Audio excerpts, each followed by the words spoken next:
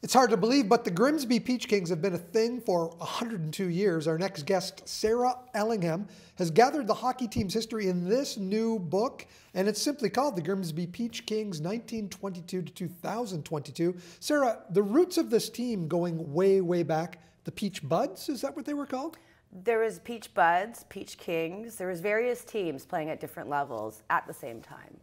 So Peach Kings, Peach Buds are different teams playing in different leagues. Okay. So yeah, you've got intermediate and junior. So originally the Peach Kings started off as an intermediate team. And that's an adult team, correct? Yeah. There was no age limits with the intermediate back then, and the junior were younger, so they were the Peach Buds at the time. You know, the OHA was structured very differently than it is now. So that's kind of how they started, and then throughout the decades, they've played various, intermediate A, B, junior, B, C, and they've also competed against senior level in various stages throughout their 100 years. And currently a junior C team. A junior How C team, are they doing yes, right now? I'm yes. not even familiar. They're doing amazing right now. They're actually #1 in the league, and so they're going into playoffs in a few weeks. So they've earned a bye, so they'll be, playing in the second round of the playoffs this year. So, what motivated you to write this book, to put this history? This is rich history. Yes, and being born and raised in Grimsby, it was an honor to do this. For my town, I'm very interested in the town's history in general. So I was originally asked by one of the owners to put this piece together, and then through a sequence of events, I ended up publishing it myself, and it's a work of art by me.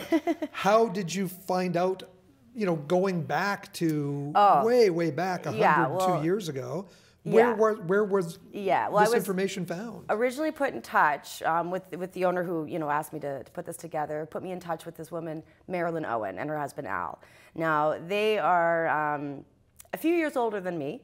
They've been well involved with the team for a very long time, in minor hockey as well, and Marilyn, just her own doing, has collected quite a history of the team. Which is on display in the arena? Yes. In 2014, she put a collection together with artist Rick Manners, and they've got this beautiful mural in the Peach King Center in Grimsby, and it's really nice. It has a lot of information I've used to put this book together. Why did Marilyn write this book?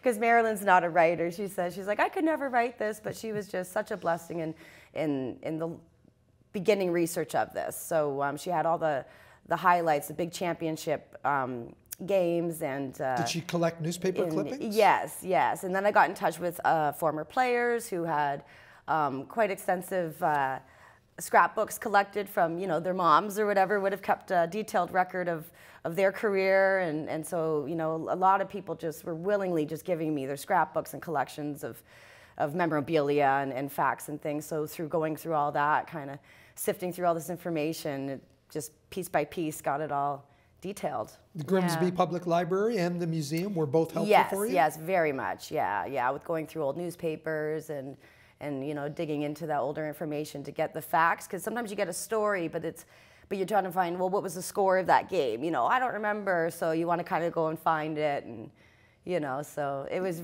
just so fun researching this book. Were there some really colorful stories that came through over this time? Yeah, there's a few of them. Some of them were, the 60s, 70s. It was a different time then. It was quite rowdy and interesting what was going on. Now the team is, they're quite respectful.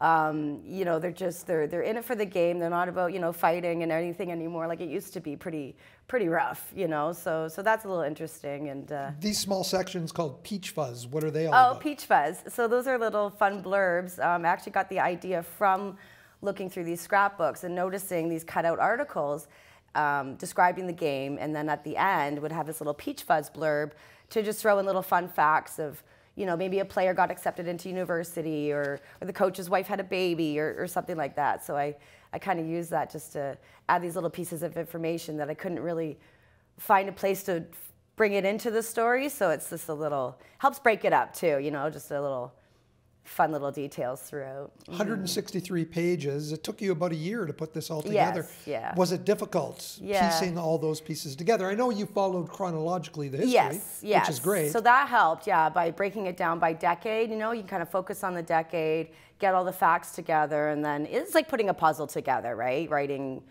something. You want to have all your pieces there, you know, and then you want to have it flow nicely. So there's some information that I was given that may not be necessary in the book, you know, little, especially in those fighting days, you know, it's like, well, you know, it's to write something to the general public, right? It's got to be, you know, well read by all ages. So yeah, it was really interesting. Those days were a little bit crazy, but now even in the early days, back in like the 50s, they were struggling quite a bit. There was only five players on the team. They stopped playing for about 12 years. Yeah, so there was only about 5 players on the team, so they're literally playing the entire game. Their sponsor was the Legion at the time, and they had to pull their sponsorship because it was quite sad, and they were doing the best they could, you know, with what little they had to work with at the time.